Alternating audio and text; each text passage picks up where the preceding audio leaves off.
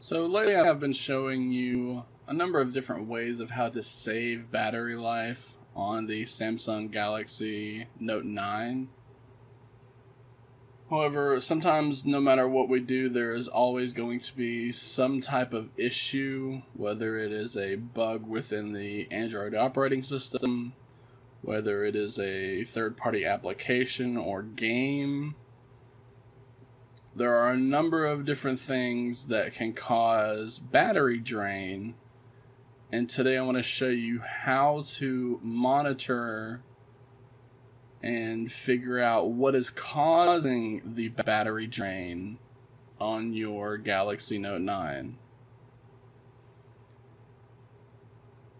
So we're going to do this with the application Better Battery Stats.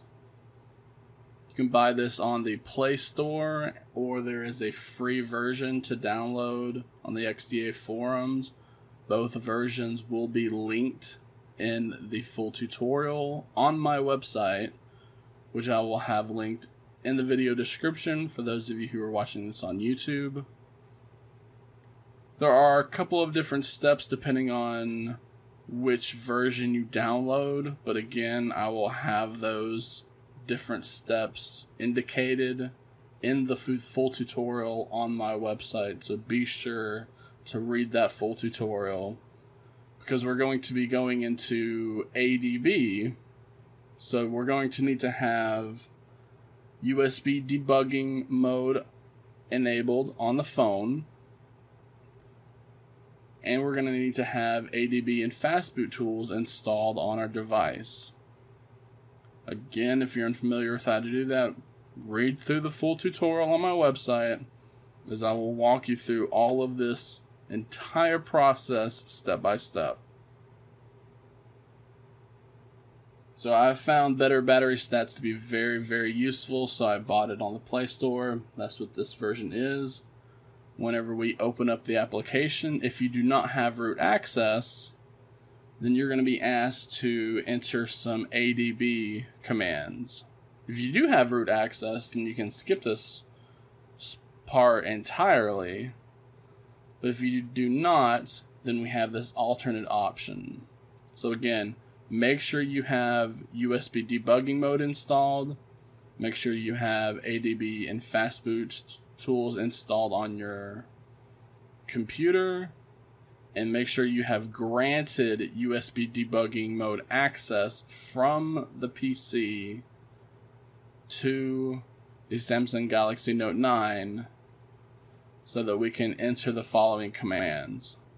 So once we have our Samsung Galaxy Note 9 connected to the PC with a USB cable, we're going to open up a command prompt in the same folder as our ADB and Fastboot tools are located in. And we can go ahead and type in the ADB devices command just to make sure that our device is listed there.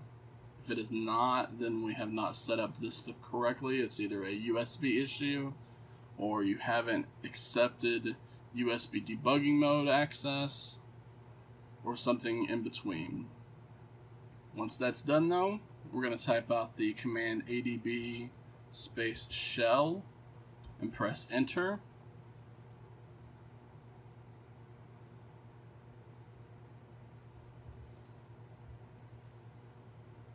And just like the commands that were listed on the Better Battery Stats application, we're going to type those in. I'm simply going to copy and paste this to make this quicker. So it's PM space grant space com.asksven.betterbatterystats space android.permission and then battery underscore stats in capital letters. Once you have typed or copied that, again, this will be on the website, so you can copy and paste it if you want. Once we have all that ready, we're just going to press enter on the keyboard. We're going to do the second command, which is the same beginning, but we're going to do uppercase DUMP. And the third and final command is going to be uppercase package underscore usage underscore stats, and then press enter. Now, if you had downloaded this application from XDA, the free version, instead of just com.asksven.betterbatterystats, there's going to be a .xda edition or something similar to the end of that. Again, I'm going to have this detailed in the step-by-step tutorial on my website. So if you're confused about this process, be sure to refer to my website. Alright, now as I mentioned, I had to do that demo on a different phone because I have already done those ADB commands on my Galaxy Note 9. This has also given me time to collect some data with better battery stats on the Galaxy Note 9, so I can show you some things to look out for. Now, once you have entered those commands, you can force close the application and then open it back up, and then you're going to see an application that looks like this, except there's not going to be any data there because you have just granted that type of permission. So all of this data is not going to be collected yet, so you're going to need to give it time. I suggest you go ahead and charge up your phone to 100%, most likely that night, so that the next day, when you unplug it, then it will start to collect all this data and you'll have a reference point of unplugged. So, once we have collected some data, we can see that this Galaxy Note 9 has been running on a battery for a day and 19 hours and 42 minutes. Of that time, a day and 17 hours has been in deep sleep mode. Now, if you just keep a phone on the desk and you don't use it, that's great. 95% deep sleep mode is fantastic. I use this phone just for tutorials. I'm not using this as a daily driver, so that's good. That will be different for you. So you might notice that your awake screen off time might be higher than 2.7%. Now that means that there are applications that are waking up your device and preventing it from going into deep sleep mode. That is a big sign of what is causing your battery drain. Now if you're just using your phone a lot, and you're playing games on it, and you're texting, you're sending messages on Facebook and Instagram, Snapchat, and you're really using your phone, you should expect the battery life on your Galaxy Note 9 to go down relatively fast because you're really using it. But if you're using your phone in a casual way or just a average way, then you should expect to get maybe 4, 5, sometimes even 6 hours of screen on time. Again, depending on what you do with your device and what you have installed. So to find out, so say this awake screen off time was more like 27% instead of 2.7%. Now we need to find out why. So we're going to tap on this summary drop down option up here at the top. We get a number of options here. If you wanted to, you could go into kernel wake locks and see if there are any major wake locks that are being caused by the kernel. Now, the kernel is part of the Android operating system. If you're using a custom ROM, maybe that kernel is not optimized properly. If you are using Samsung and their original firmware, then you might need to do a factory reset because there could be something wrong with the kernel. Usually you're not going to see that many major kernel wake locks on this page. If you do, then you need to Google that. Like if the WLAN TXFL wake kernel wake lock was 30, 40, 50%, then you would want to Google that, and that might tell you a little bit more about what is going on. Usually the kernel wake lock is not important. However, a couple of places that are important are the partial wake locks. Now, the partial wake locks are going to be more about applications you have installed on your device from the Play Store or from a third-party application store. Now, it's not going to just say, Fortnite right here. It's going to have a special command like Google_C2DM or a big partial wake lock issue that used to plague Android a lot in the past is the NLP collector wake lock.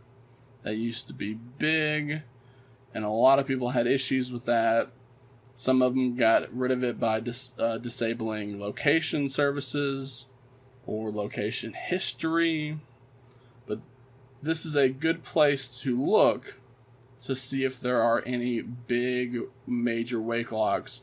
If you see one of these taking up, again, like 20, 30, 40%, then that's a big issue.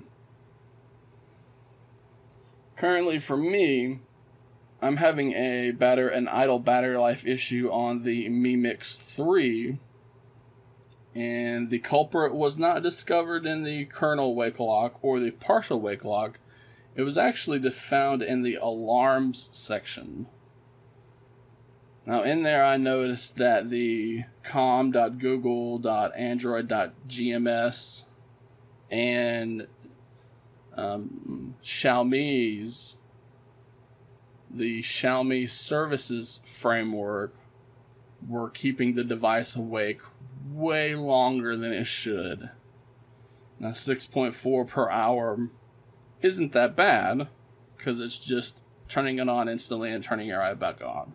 Turning it on instantly and turning it right back on. Even though these are big percentages, it's not causing that big of an issue whenever it's 6.4 an hour or 8.1 an hour.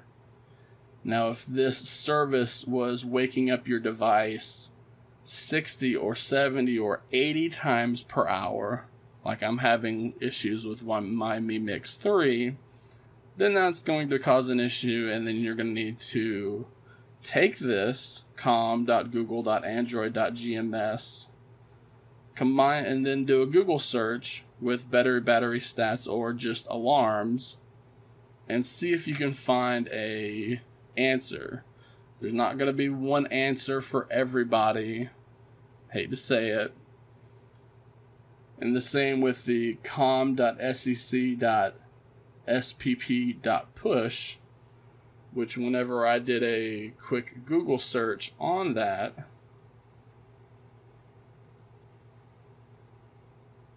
I found that was the Samsung push service. So there could be a application that is using the Samsung push service a lot. This could be the game launcher. This could be the Galaxy apps store. There could be something that is causing a lot of alarms on this device, since this one is right up here at the top.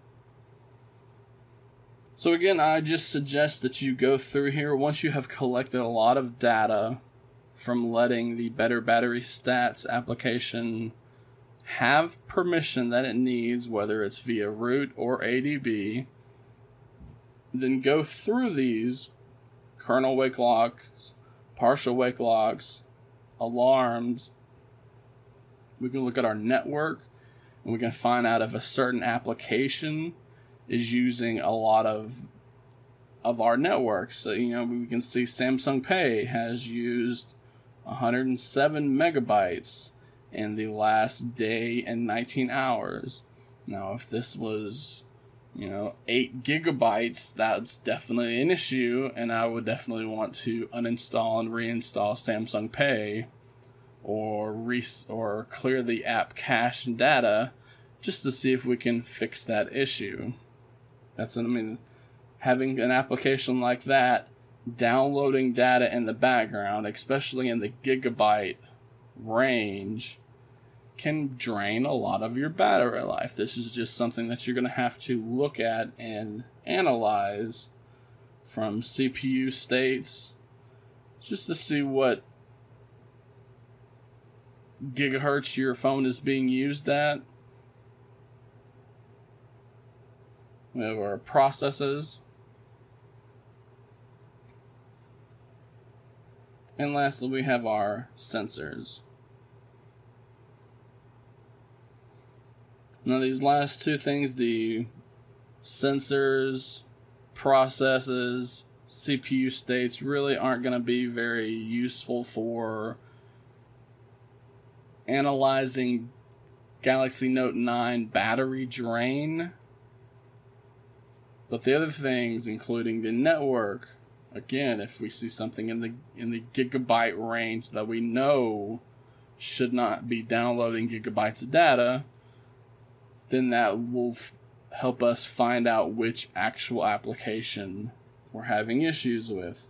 But again, in my personal experience, it's the partial wake locks section and the alarms section that are really telling when it comes to finding out the overall battery drain of our device. And again, I cannot stress, this is going to be different for everybody. If you're sitting here using Facebook 4 or 5 hours a day, then of course it's going to be up here higher in the alarms and the partial wake locks and the network section. That's just how it's going to be. That doesn't mean that that application is optimized poorly.